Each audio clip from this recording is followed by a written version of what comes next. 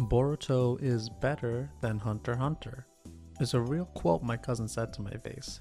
This is a wild statement, and if I had to hear it, so do you too. Statements like this are enough to spark a civil war between toxic Hunter x Hunter fans and toxic Boruto fans, and pretty much every anime fan in general. Most people would probably want to fight after hearing this, but thankfully I'm not a die-hard Hunter x Hunter fan, so I didn't have to fight my cousin. I'm probably really lucky because I was probably gonna get my ass beat, because I think Boruto fans are some of the scariest people out there. I mean, this is easily the most intimidating tweet I've ever seen in my entire life. Like, actual shivers down my spine intimidating.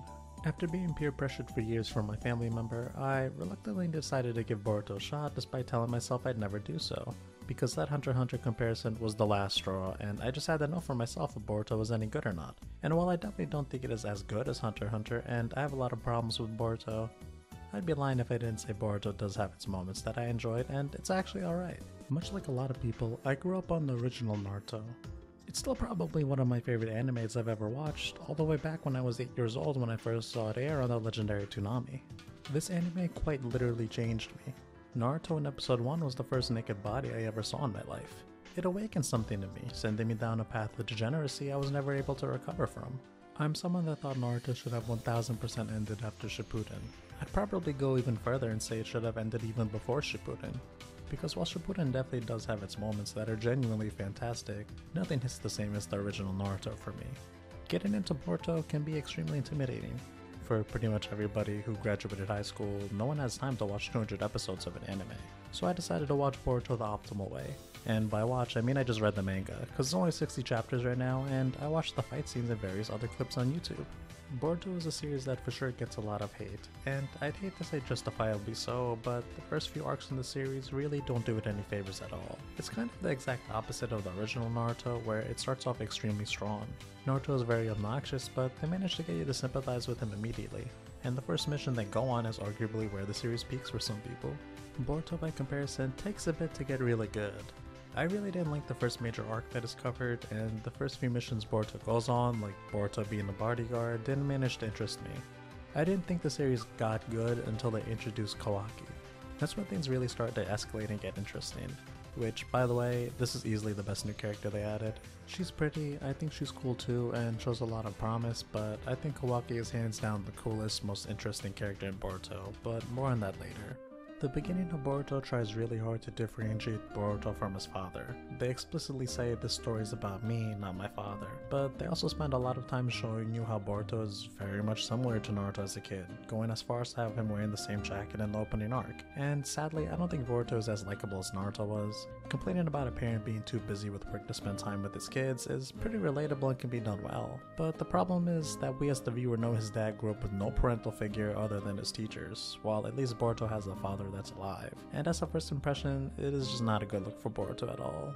I'm not too fond of Boruto myself. He's alright, I guess. I've seen him get some unnecessary hate sometimes though, and I've even seen comparisons of him versus the other kids in Naruto and how much better they were before. And I think the quote-unquote problem with Boruto as a character is that he honestly acts more appropriate for his age. I mean, he's a 12-year-old that got his arm snapped by someone that can slap Sasuke in Susanoo form. The scream is super good and accurate actually. I mean hell, I'm in my 20s and this is how I sound when I stub my toe on the side of my bed.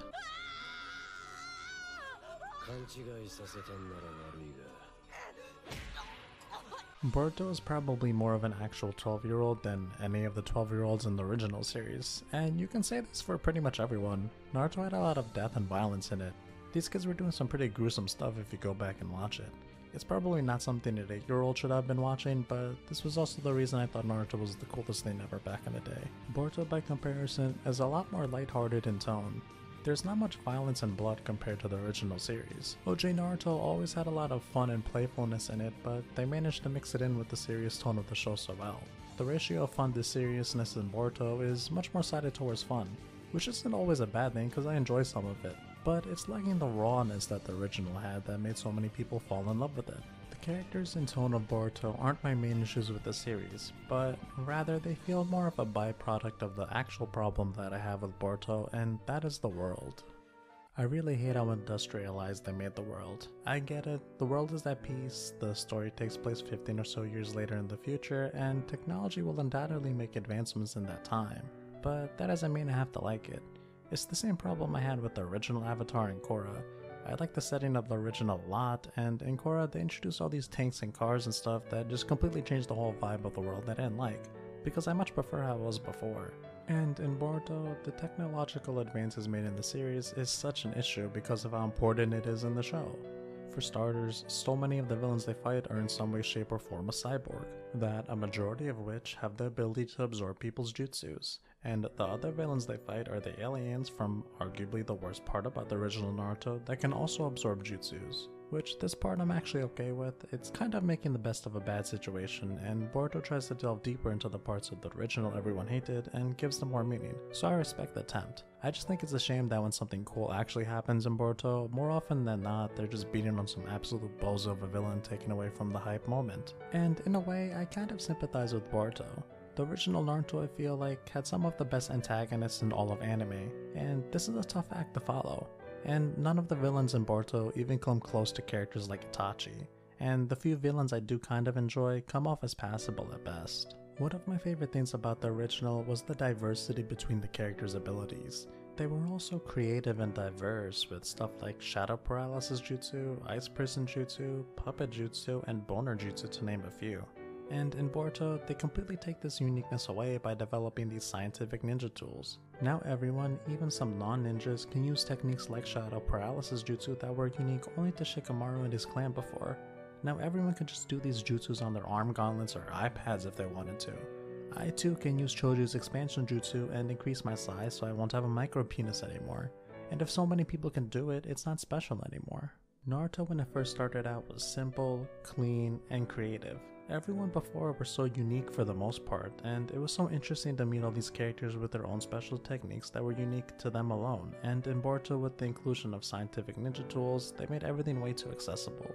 And in a way, the scientific tools are almost a necessary evil. They're put there to help with the power creep that eventually happened towards the end of the original Naruto that was one of the biggest problems the series had. Before, fights were much simpler and creative, and there was strategy involved with them.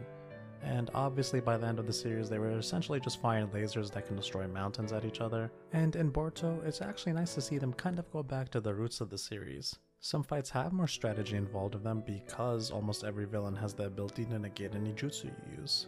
And this makes the fights in turn much more strategic and hand-to-hand combat heavy, solving the power creep problem and attempting to capture the greatness the original had. And sometimes it actually does work. Watching fights where they're simply beating the shit out of each other with mainly taijutsu is pretty cool. There's some okay strategic moments here, like tricking your enemy into picking up a sword that drains their chakra, or the classic trick of making them think you're a shadow clone. There's some pretty cool fights here. They just don't compare to the highs the series used to have with stuff like anytime Shikamaru fought, or even Naruto farting in Kiba's face for that matter. And while it's nice to see the series tone down the power levels by having so many villains being able to absorb any type of jutsus, it makes the story feel very repetitive very quickly. I found myself rolling my eyes a ton when they introduced another bad guy that can absorb jutsus, limiting your options in the fight. And this was a problem in Naruto Shippuden as well. But if a few select people like Pain or Madara are doing it, I'm willing to look the other way. But when a scientist can just put on some armor built like a Mega Man villain and can now negate and absorb fireballs, I gotta draw the line.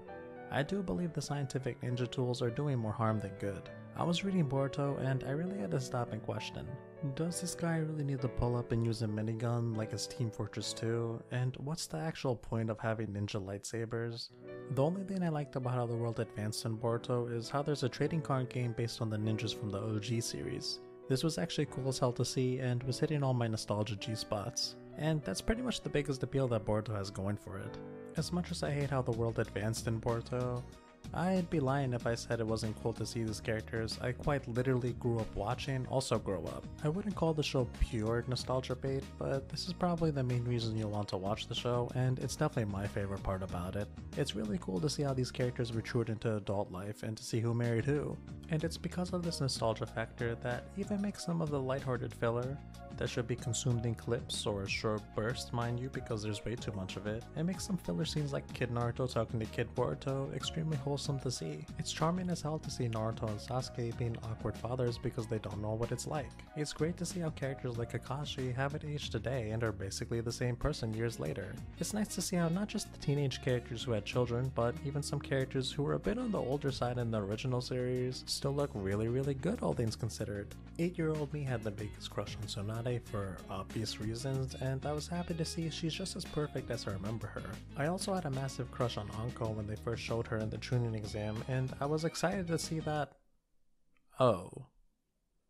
Yeah, honestly, I could pass as a member of one of the 6 paths of down bad. That wouldn't stop me. My favorite form of nostalgia comes from Naruto himself. Candid to see how he still visits the same small ramen shop he used to as a kid, but now that he's Hokage, the place is much more popular, as well as him still using the same frog wallet is making me emotional. It's also really cute to see how Naruto's daughter is literally just Naruto's face pasted on a child Hinata's body. But aside from all the wholesome nostalgia, the highlights of Boruto are still going to be getting to see Naruto and Sasuke fight again. And as ridiculous as it may seem for Naruto to get another power-up in the form of a new Nine-Tails transformation, it's actually pretty cool. It's kind of a throwback to the pure demonic form Naruto used to have. It looks really good. Every time Sasuke uses his Rinnegan to switch places, it's like the sickest thing ever. I never really liked the ludicrous turn the series took with planet destroying jutsus, but getting to see the Nine-Tailed Fox wearing Susanoo armor is pretty stupid, but absolutely raw as hell. Yeah, I can't even lie, Boruto might be alright just for this alone. But Naruto and Sasuke aside, watching a lot of the older characters come out of semi-retirement, like Orochimaru fighting with a sword, is pretty cool. Some of the fights in the series are genuinely pretty entertaining and well animated. A select few of the fights are actually top tier for any battle anime period. This is the case for even some of the anime-only fights that I have no context for because I only read the manga. They still managed to be pretty great. This wasn't in the manga, but this Konohamaru fight is pretty raw, all things considered. Damn, he really just kicked a kunai into his jaw like that. There's no blood, but you know what, maybe Boruto can get a little violent from time to time. Some of the fights are so good, they managed to convince me that Sakura is cool, and I can't think of a better compliment than that. A lot of the highlights for me came from the older cast, but that's not to say the kids don't have their moments as well. It's just a water clone, but watching Mitsuki slice his neck with a kunai is really dope. I think the only moments in the series that can rival Naruto and Sasuke are the fights that Boruto and his own rival Kawaki have. Kawaki is just built different from the rest of the cast. I feel like a lot of the problems the cast and Boruto undoubtedly all have will be living in their parents' footsteps. It's only natural considering we grew up with the originals, and I think a few of them like Sarada and Mitsuki stand out where they aren't just a younger Sakura, Sasuke, or Orochimaru. Sarada and Mitsuki manage to be very different from their parents and become more interesting because of that, but for some characters they're literally just a younger version of their parents both in their appearance and how they act. Kawaki doesn't have this problem. He's a truly fresh character. He's completely different from everyone else. A lot of the children as well as the overall tone of the show comes off as playful and lighthearted. Kawaki is slightly older than most of the other kids while also having an extremely dark past. He's pretty much like a character from the original Naruto series. He's a kid that's gone through some seriously messed up shit as a child, and this makes him cool. Kawaki easily has some of my favorite moments in this series for me. He starts off as a bit of an antagonist, but gets taken to the Leaf Village and mentored by Naruto. And it's really cool to see him develop as the series progresses. His father-son relationship he has with Naruto is truly beautiful to witness. He comes off as rude, but quickly becomes very likable. And I'm really curious to see future developments for the series because the first thing shown in Boruto is them teasing Kawaki as the overall big villain, destroying the Leaf Village, and I'm genuinely interested to see how they get there. I think Kawaki has the best design, he's the most well written, and he's the most likable character. He's a much darker and more serious character that reminds you a lot about why you fell in love with the original series. And for as much as I hate cyborgs absorbing jutsus, and Kawaki is literally just that, he's just so cool though, you can't hate him. This clip of him just absolutely blasting this loser of a villain made me fall in love with him immediately. And this was like the first thing he did when he was introduced to. When him and Boruto fight using their literal god powers, it's actually really hype to see. Kawaki single-handedly managed to make me go from thinking Boruto sucked to honestly enjoying it a ton. If you hate the happy-go-lucky tone that takes up a lot of Boruto, you might end up enjoying it when they introduce Kawaki. The plot and overall quality takes a dramatic turn for the better when he's introduced. I'd even go as far as to recommend at least giving Boruto a shot until you properly get introduced to him. The first couple of arcs in the manga can be a bit boring to go through in all honesty, but Kawaki is introduced in chapter 20, which isn't that bad, and things get a lot more interesting after that. And in the anime, I'm sure he's introduced just as quickly. Kawaki ends up getting introduced in episode 189 of the anime. What the fuck? What in the world was happening in the Boruto anime? My god. This series can't possibly be 90% filler, can it? I've only read the manga and seen a few clips, but I just hope the anime is at least decent for the most part. Or maybe this might be the worst case of, bro, it gets good later on, trust. But yeah, Boruto has a ton of problems and gets a lot of hate, but it's got some cool moments in it. I definitely recommend reading the manga or watching a super condensed version of the anime that only goes over the most important stuff. Kawaki is the best character, they got some really wholesome moments in it, and some of the fights are really cool. With a few interesting antagonists introduced in Boruto in the upcoming arc, it's weird and I thought I'd never say it, but I think I'm actually excited to see where Boruto is heading.